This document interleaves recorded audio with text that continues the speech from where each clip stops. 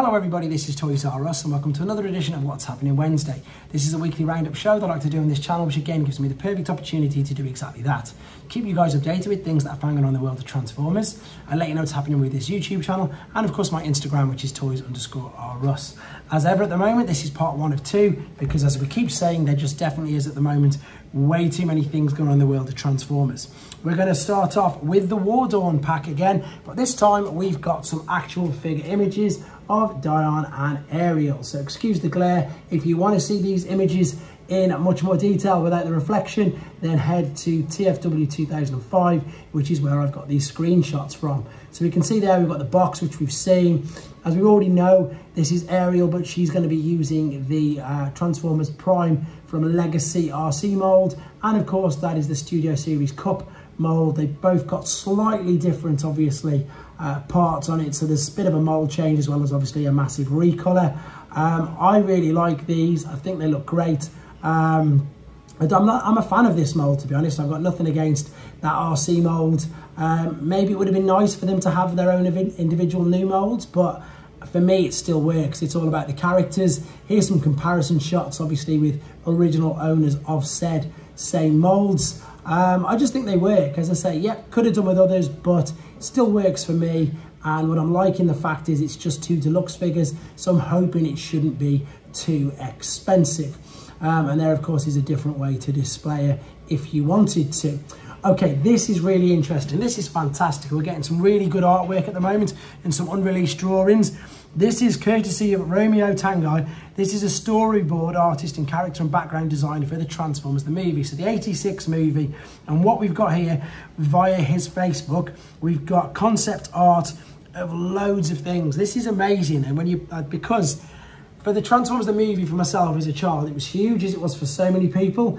These are, these are all the brainstorming images. And again, I'm going to have to divert you to TFW 2005 to see these in more detail, because even if I had the proper screenshots on it, it wouldn't do it any justice, because you've got to zoom right in and have a look at it. So we've got all this concept art, as I say, from the movie.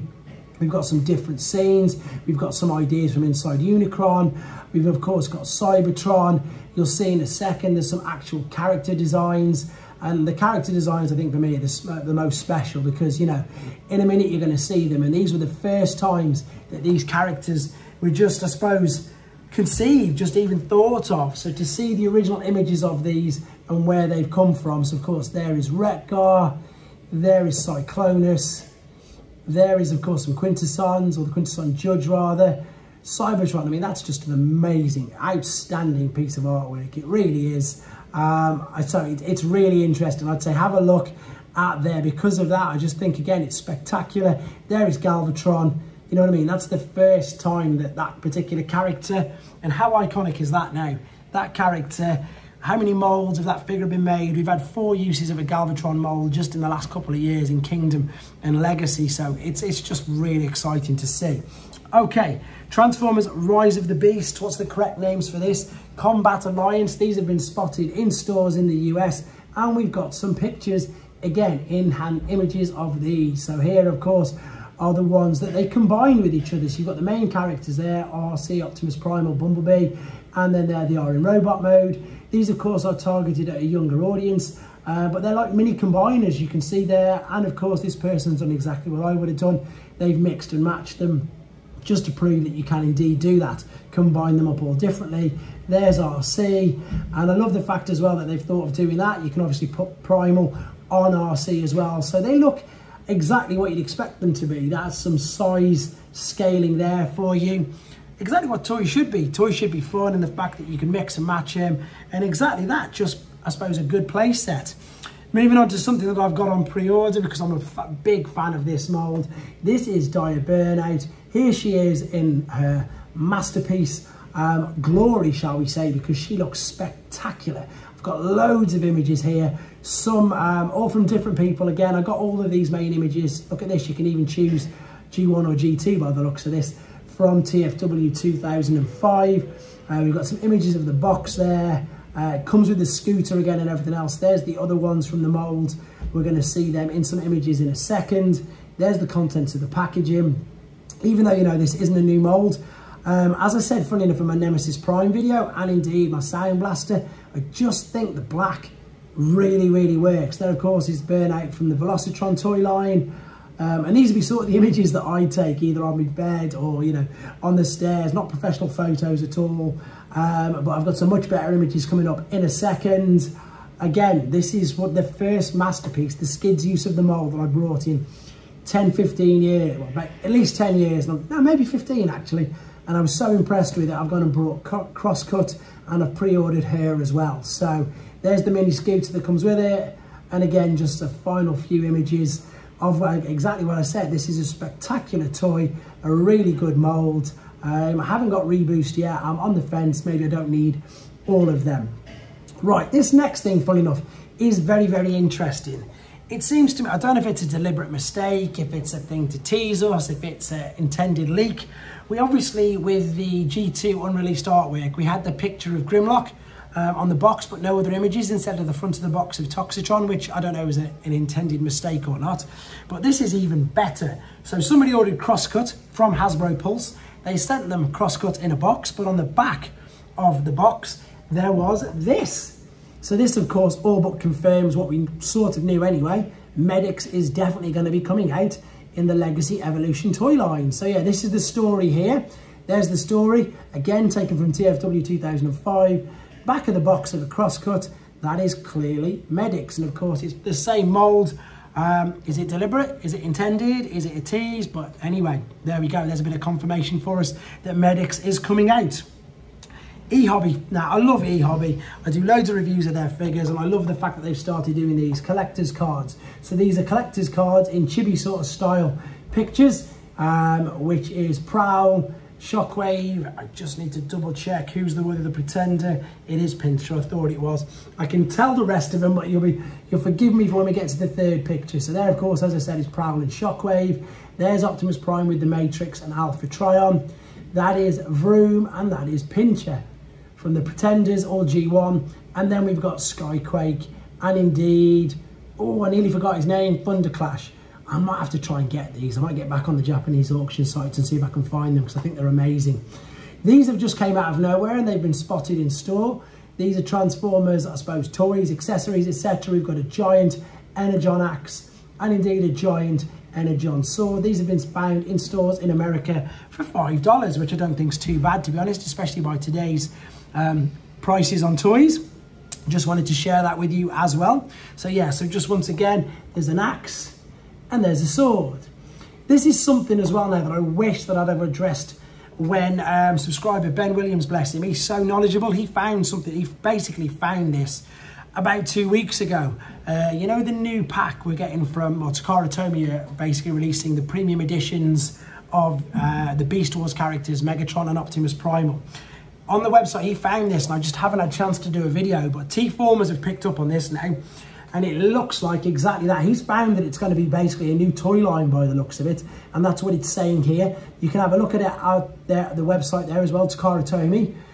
And it looks like they're going to be releasing premium editions of Rhinox, Rat Trap, Cheetor, as well as the two that we definitely know. So again, props to Ben Williams, subscriber. He found this, he sent me a link and everything, and I just apologise to him now that I didn't manage to get this, to get it done in time before somebody else found it, obviously. Right, this looks to be a new third-party company. Correct me if I'm wrong, I'm obviously just getting into third parties myself. This is another take on Menasor and Motormaster. So this is by the third-party company called Rising Force, and I think that they are legends. They might be just a little bit bigger, 14 centimeters. So no, maybe more deluxe. In between, 14 centimeters, Rising Force Howl, which is their take on Motormaster. Only prototype images at first. And in a second, there's two in alternate mode. There's the rest of the Stunticons, which look great. Again, I can't explain to you why there's two of them there. I wish I could. There's no more information on these apart from the fact that it's Rising Force and it is Howl, which you're going to see in a second with the rest of the Stunticons. So really intrigued to see what these are going to end up looking like, in honesty. Right, moving on. Fans, here we go, fans outside Japan. This is great news as well, because exactly what I've just shown you. This again is taken from T-Formers. So in partnership with Bai, which is a Japanese, I suppose, auction site. The best way I could describe or explain to you how Buy works, and that's indeed how I get on my Japanese figures, via websites like this. They're like a holding, let me read it exactly, let's see what it says. Does it say that? It doesn't, no, basically what they are is they're like a holding zone, a bit like your pile of loot with Big Bad Toy Store. So you buy a load of stuff and they hold on to it and they ship it out to you all in one go. That's what Buy do. You can buy something from Yahoo Japan, from Yahoo Auctions, and they can hold it all for you and you can ship it all out at once. Whereas it looks like Takara Tomy are now working with them. So you buy something from Takara Tomy, they'll ship it to Buy's warehouse and then they'll then ship it on to you. So again, more information for this is on T-Formers and indeed takaratomy.com. And here is again the exact information on that. And that's pretty much explaining what I've just said to you. There you go, it's a proxy purchase service, so that you buy something, it goes to a warehouse, then it's shipped onto you from them. Right, more third-party news. I've been on the Weibo pages of lots of our favourite, yeah, exactly that, third-party companies. On Iron Factory, at the moment, there's loads and loads of images on their new take on Brawn. This is a video that you can just click on. I've got some screenshots from it. And for those of you who don't know Iron Factory, they do legend scale figures of Generation 1 characters, main ones, but they just give them their own sort of style. Sometimes they make them look samurai, sometimes they just change them, but you can still tell by looking at them that that's obviously Brawn, and that's obviously Brawl, sorry, and that's obviously, no, Brawn, yeah, Brawl's Decepticon. Brawn and Pipes. They just have their own little take on them. There's the transformation process on the video showing you how intricate it is. However, I definitely feel that this particular figure looks better in the robot mode than in the alternate mode. You can see how intricate it is with all these little gaps, joins, flaps, etc. on it. But there he is. This is Iron Factory's take on Brawn. I suppose first revealed at the TFCon last month, I think. And again, there's just a few more images from loads of other profiles on the Weibo account as well. Then I went from there to Magic Square. This is their leader class Optimus Prime version 2.0 EX. So this is the metallic paint version of him. And this again looks spectacular. This is not a legend scale. Magic Square do masterpiece scale figures as well. And that's what this is. As I say, this is their take on Optimus Prime. And he looks absolutely stunning. Even better with the metallic paint, which I think is fantastic. Maybe I'll venture into them. I don't know just yet. But for now, and again there's a, funnily enough, there's a video review of the original 3 uses of that mould, Prime, Magnus and Nemesis Prime.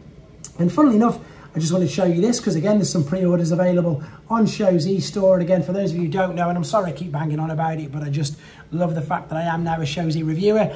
If you order anything from that website, you can see in that box right there that it says support your favourite reviewer. If you write Toys R Us in one word, there for me, that would be much appreciated. I'm just going to show you the first 4 lines of the pre-orders that are available. So there you go, there's the Magic Square figure we were just on about. There's that Silverbolt figure I was showing you last week. There's just so many on here. I've got them Doctor Who figures on pre-order, etc. There's every single company you can pretty much think of. And again, just check out the pre-orders there. Late addition to this, obviously. This broke on Transformers Tuesday all around the world. We've got some more images of Shattered Glass Grimlock. Now, I know this has annoyed a few people because they just want some reissues of the original, but this is a great idea of a brilliant figure. So if you aren't able to get the original and you don't want to pay loads of money in the aftermarket and you don't mind Shattered Glass, this is fantastic. He looks amazing. I think the colour scheme on him just really works. It's so cool. And again, this went up for pre-orders as of Tuesday, pretty much everywhere in the world. So if you want to, get yourselves a copy of this because I highly recommend it. The mould's amazing. And to be honest, I just love the whole Shattered Glass concept. So we're very much near the end of the first part of the news. In fact, there we are at the end. So with regards to videos on this channel, I have just got such a backlog, but it's good. I'm looking to get Crosscut and Crashbar done in the next couple of days. New Age is Ironhide.